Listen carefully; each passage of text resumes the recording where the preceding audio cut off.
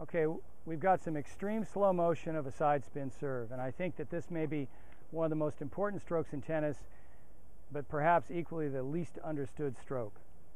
I think there's lots of people I hear that assume that side spin is when you curve around the ball, and I see them finish with a wrist in just a hideous position. And then I hear other people talk about pronation, and I don't really think that works either. It seems to me that what we see in slow motion, and what I can try to put into some simple words, is that to hit side spin, you lead with the racket on edge. It has to be leading on edge. And to hit side spin, you simply hit the side of the ball. And this would just be like shooting pool and trying to get English on a cue ball. You've got to hit the side of the tennis ball. But, here's the caveat. This is why it's so darn hard to get a good spin serve, including the grip who's working with the cameraman right now, is that many players square the racket at impact. And so now you're hitting the back of the ball, and this has got to be a flat hit.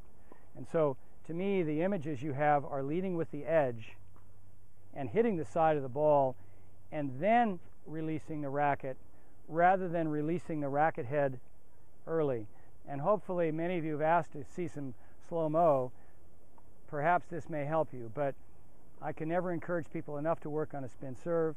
And in the project through the Building the Serve network, most people tell me they've got a spin serve, and very few actually have it when we look at the footage. And I think if you learn to curve that serve, that ball drops down from curve, it opens the court from curve, and what you're trying to do is hit the side of the ball leading with the racket on edge. Side spin, the guy in the demo's got a wicked side spin, and you can have one too. So we've had quite a number of questions about the continuing work on the side spin serve. And specifically, we've been asked about doing some detailed slow motion, and so I think we can present that for you. The trick on these serves is really that you're trying to get a side spin swing path. And what happens is the racket is actually giving the ball a glancing blow. As the ball comes into the air, we're going to slow this thing way down and now go frame by frame. Now what's interesting in this one is this server is pretty darn good, and what you see is the ball's hesitating in the air. Vic Braden likes this because it's like waiting to be hit.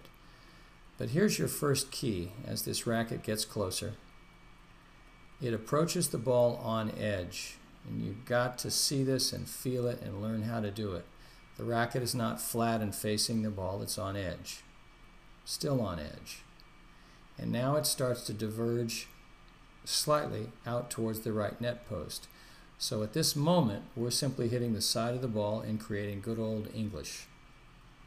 I'm not sure what the English call that. But now if you look, the arms turn fully out. So now we're going to play it at regular speed yet again, and you'll see the same thing a little bit faster. But as you work on this, your keys are to lead with the racket on edge and to swing off line.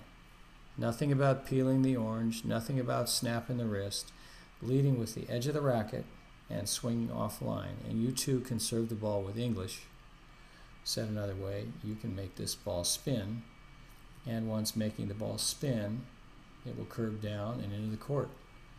And you got it.